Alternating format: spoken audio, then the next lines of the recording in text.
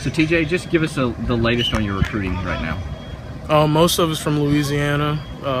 One offer from Jacksonville.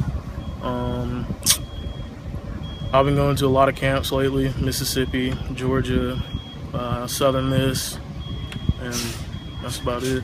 What kind of feedback do you get from college coaches at this point? A lot of positive feedback. Most of them that see me on the offensive line give me a lot of positive feedback. Obviously, you have a wrestling background. You were the state heavyweight wrestling champ. How's that factoring into recruiting? What do coaches tell you about your wrestling background?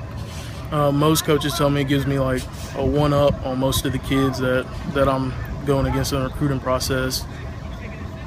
Why? Because I have good hips and good feet and great balance from wrestling.